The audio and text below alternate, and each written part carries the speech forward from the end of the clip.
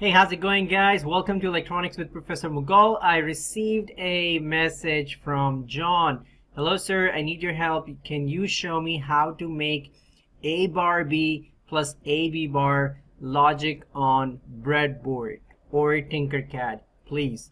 Absolutely, why not? Okay, so just want to have a quick review of the exclusive OR gate.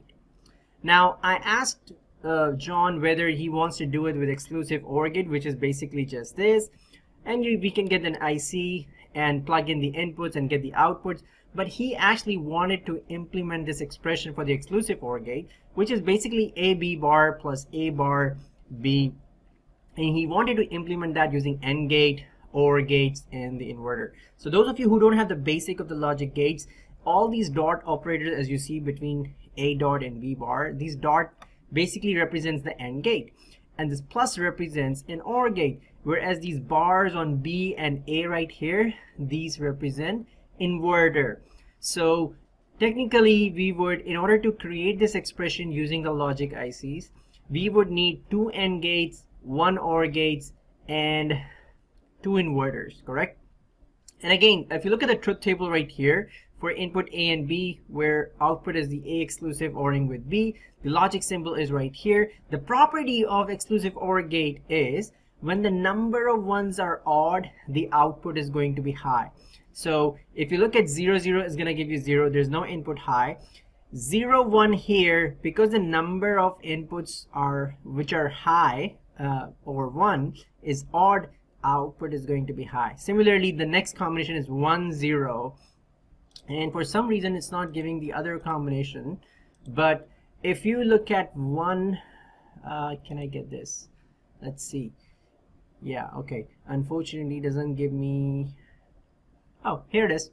If you look at this one right here, when it's 1, 1, the number of ones are even. There are two inputs that are high, so the output is gonna be 0. So the only time it gives you output high is when number of inputs are the number of ones in input are odd, okay?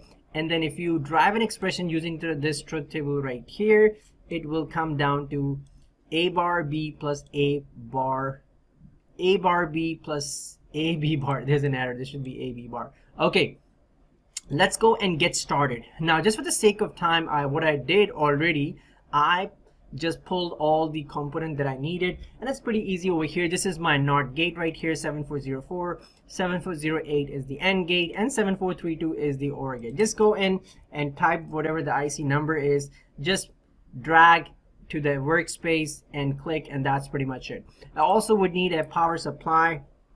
These need to give in at least 5 volts, and also I'm going to use switches as my input A and input B. I also want to take you to the pin configuration of these logic gates. So we're going to use 7408, which is right here. 7408, we need 2 AND gates, so we're probably going to use 1, 2 as an input and 3rd as an output. These are the pins right here, the bottom, 1 to 7, and then 8 to 14. This logic IC has 4 AND gates. We will only be using 2 of them, correct? So I'm going to use 1 or 2, this one right here and this one right here, which is 4 or 5 inputs, and pin number 6 is the output. Notice 7 is ground and VCC is 14, which is going to be 5 volts. I'm also going to need 7432, which is OR gate, and again pin number 1 and 2. I'm actually going to need just one OR gate, so I'm going to use this one right here at the bottom left, pin number 1 and 2 as inputs, and pin number 3 as an output.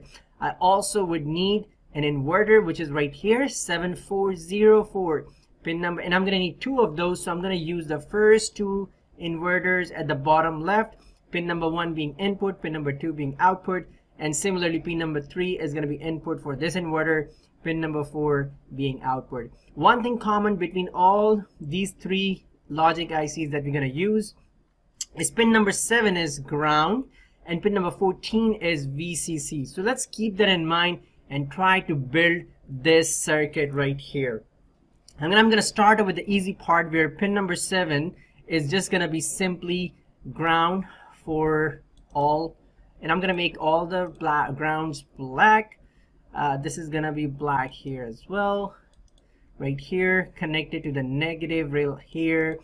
Notice I don't have the ground connected right now, which I'm gonna do now. So let's do that. And also what I did, I shorted the two rails, so I got ground running on both the power rails here as well as here. Similarly, I actually shorted the positive rail from here to here, so I got positive running. Well, not really, because I need to connect this to, now I got the two positive connected, and I'm gonna have, say, 5 volt going in. It's already set to 5 volts. I'm gonna change the color of this wire to red since it's the positive terminal of the power supply. Right now, let's work on the VCC. So pin number 14, which is right here, is connected to be the ground. This one as well, right here, and also this one as well. I'm also now going to work on my two inputs, right? So the way it's gonna work is I am going to connect this right here to 5 volts, and also connect this pin right here to 5 volts, and I'm gonna run my input A and B from the common, which is the middle pin right here, right? Notice here this switch has 3 terminals, terminal 1, terminal 2, and the middle one being ground, right? If you want your switch to work such that right now it is 0, which is basically off, but if it moves to the other side, if this thing moved to the other side, which is not gonna do because I'm not running simulation, maybe I can do it for a little bit. If you want this to be on, similarly this to be on, then you have to connect the wire such that positive is going through terminal 2 and A and B comes out of this middle terminal. Okay, so that's how I want switch to work. This is right now on, and if I flip it to the left, the lever to the left, then it works as an off. Correct? So what do you want to work with? Well, I'm gonna work on firstly the two inverters, B bar and A bar. So let's say this is my input A. I'm just gonna simply run it to pin number 1, and also just gonna run this one to pin number 3, because pin number 1 is the input to the inverter 1, and pin number 2 is the output, whereas pin number 3 is gonna be B, and then pin number 4 is gonna be B bar, which is the output of the inverter. What I'm gonna do is gonna do color coding. Say input, all the input A's are going to be green, and all the input B's are going to be, say, turquoise. Okay, now so let's try to get the two. Well, I've already got the two inputs going in here. Now let's work on this expression first. AB bar. AB bar. Notice this is the AND gate right here, and pin number 1 and pin number 2 are the two inputs. So I'm just gonna connect simply I'm gonna from here to over here, and then I'm gonna work on B bar. B bar is actually right here, so this goes over here. Notice I'm gonna change the color to green because this is A and this is B bar, so let's give it a different color. And then the output here is going to be connected to pin number 1 of the OR gate, right? This AB bar is gonna make an OR gate with A bar B. So I've taken care of AB bar. Now I'm gonna work on A bar B, right?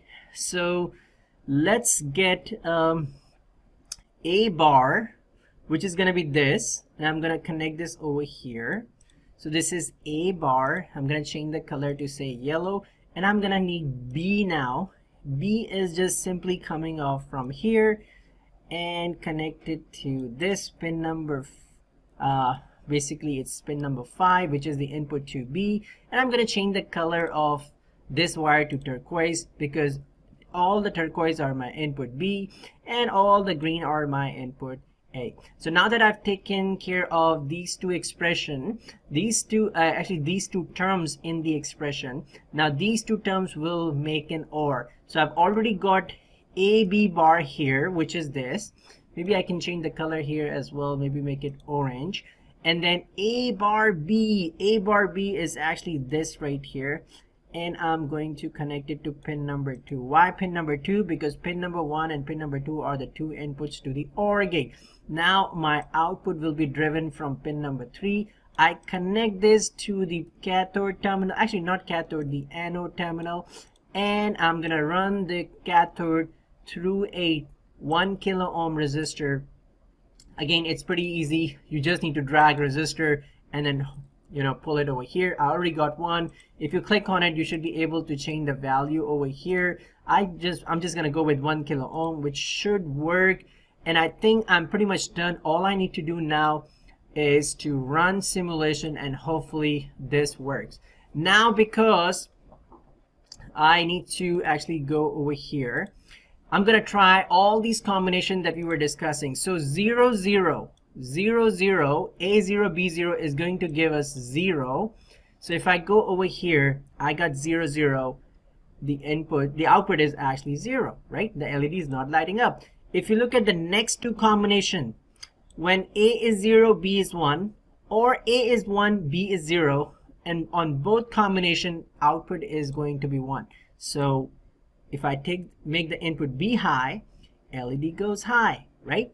If I switch it back to 0 and then change this to 1, now A is 1, B is 0, LED turns on. Number of 1 is odd and LED is on. If I make both switches high, that means number of 1s are even now.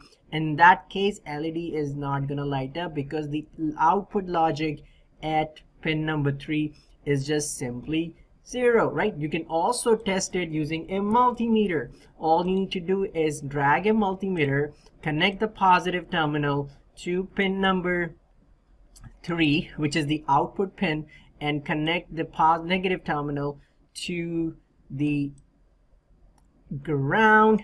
I'm gonna make this black, and I'm gonna make the positive terminal of the multimeter red. And if I do the simulation back again, notice both the inputs being high, output is 0 volt, LEDs is not light up. But if I change it to say 0 here, then notice LED lights up. I get 4.87 volt. This voltage should be comparatively very similar to this what we should have over here, which is 5 volt. I hope, John, you enjoyed this video, and I hope you can learn from it. Till then, next time, I'll see you guys later. Enjoy your rest of the day, and don't forget to subscribe to the channel if you haven't already. And before I go, I want to give a big shout out to all the patrons who have supported me. Thank you for watching. Bye.